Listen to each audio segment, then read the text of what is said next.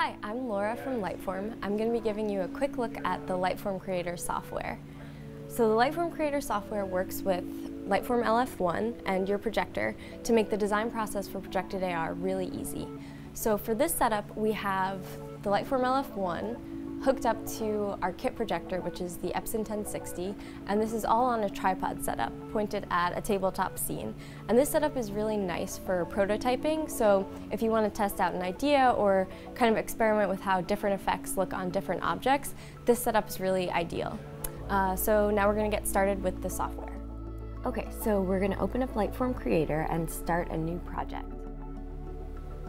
The first thing you'll have to do is connect your LF1. So we have a lot of LF1s here in the office. You probably won't have to scroll through all of these, but my LF1 is called Careful Parakeet, so I'm going to connect to that. So what we see here is our test pattern. The LF1 shows this pattern so you can make sure everything you want in your scene is covered by the projector and is in the field of view of the LF1. Now we're going to click Scan. And what's happening now is the LF1 is sending a structured light pattern to the projector, and LF1's camera is capturing how those patterns hit the scene. So from this, Lightform is able to generate a depth estimate map of your scene. And now LF1 is wirelessly sending that scan data to Lightform Creator.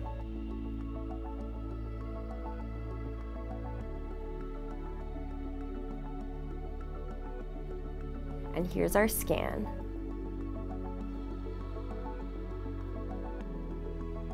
Here you can toggle between an RGB picture of your scene and the disparity data. In this scan, you can see the disparity data best on the plant, so you can see kind of the depth of the leaves here.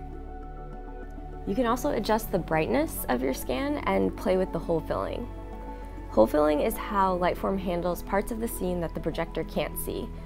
Here we can see hole filling going on where the shadows are cast by each of the objects. And I'm going to enable Lightform Labs.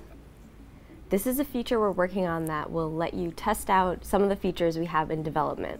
If you toggle Labs on, you'll be able to play with new features. These features might be a little buggy or slow, so if you toggle Labs off, you'll only see the features that we've classified as fit to ship. Okay, I'm going to turn on streaming.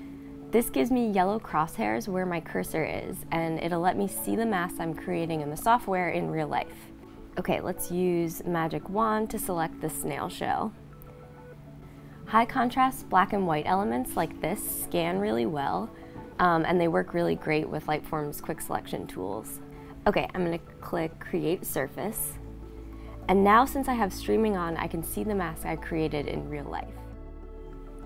Let's turn streaming off now and apply an effect. So Lightform Creator has two kinds of effects. Instant effects that use the scan data to inform how the effect behaves, and generators that are more of the classic overlay effect. So let's try the crystal generator on this shell. And I'm going to edit the size of the effect and make it a little bigger. Okay, let's move on to the plant. Creator's instant effects work really well on 3D organic objects like this. I'm going to use Quick Select for this mask and minimize my brush size a little bit.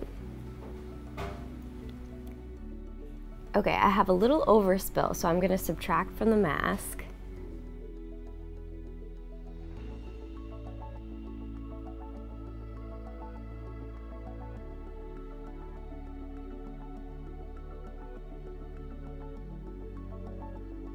And turn on streaming again to see how the mask looks.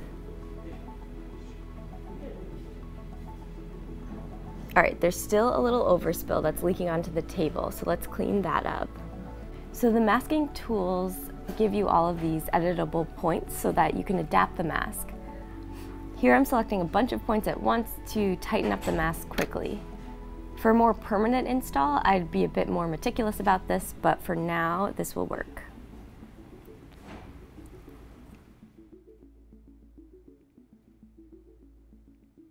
Okay, now I'm going to apply an effect to the plant. So because we have that depth data from the scan, I'm going to use one of our instant effects. This is digital fade. It's a cool color fade effect that goes along the depth of the object. So you can see how the effect goes along the depth of the plant leaves. Okay, now let's try out the pen tool. We'll create a mask on this chalkboard and tweak it a little bit.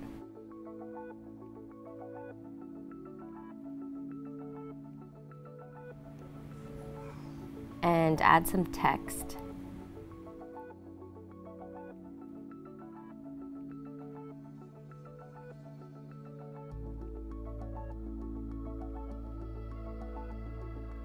If you select structure, you can corner pin the content within the mask.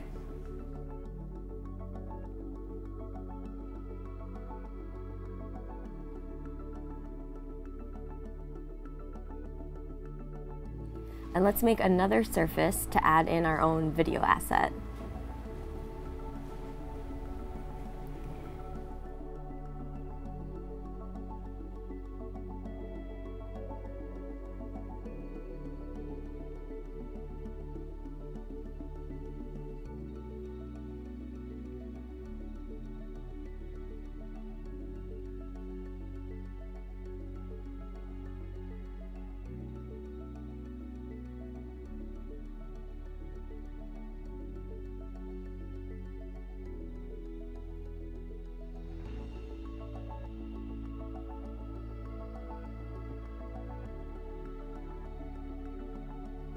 Now let's turn on video streaming to see how everything is looking in real life before we publish to the device. Awesome. I think I'm going to make this globe a little wider.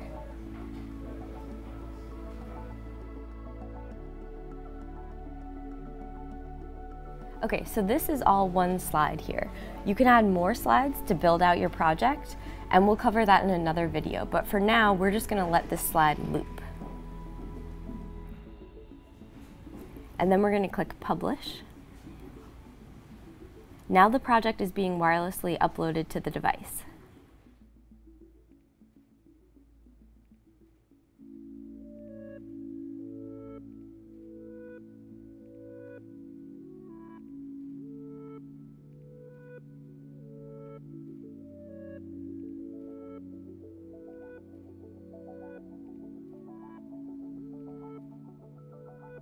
So you can wirelessly control playback from within Lightform Creator or use the OSC controls, which we'll get to in another video.